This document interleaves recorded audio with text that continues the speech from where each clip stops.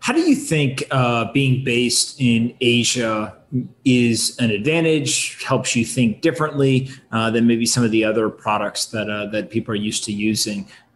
Is there anything that kind of sticks out in your mind about the geographic location, either of you and other people in the team's experience over the years in finance, kind of working in various cities across Asia, or also just living there now and kind of spending day to day?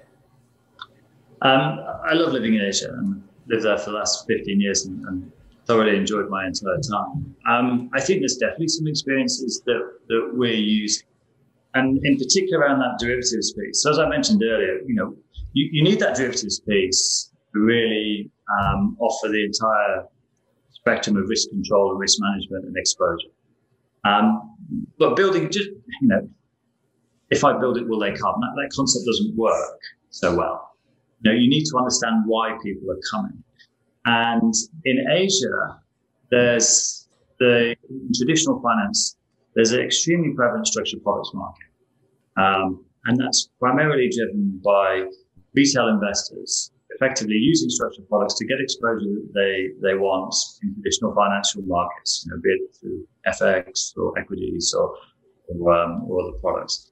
And known to them that, that they're generating a return and they're giving themselves a certain pathway or structure through that product. But that really is bringing off the side of the volatility market, which is the measure of, how options are priced.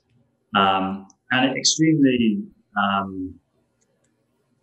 interestingly is that it's actually almost the tail that wags the dog in Asia when it comes to the volatility markets, what prices options. It's the retail guys who are selling are actually determining the price at which institutions trade volatility, all the way up to index level.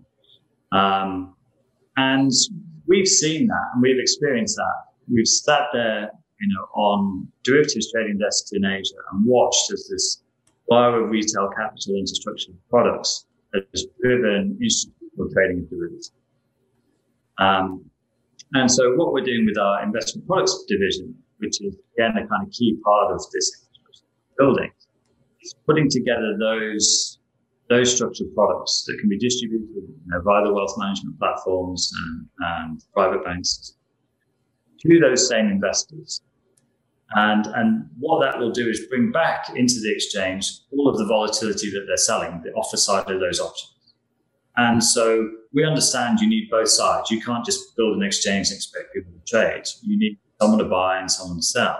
And really that experience in Asia, the structured product market, and having hired a great team to build that for us, that's where we think we're going to differentiate ourselves in the options market, because we know how to bring both sides of the trade there. There's plenty of people who want to trade volatility, who trade options on crypto, want to buy calls, want to buy puts, want to get that sort of exposure.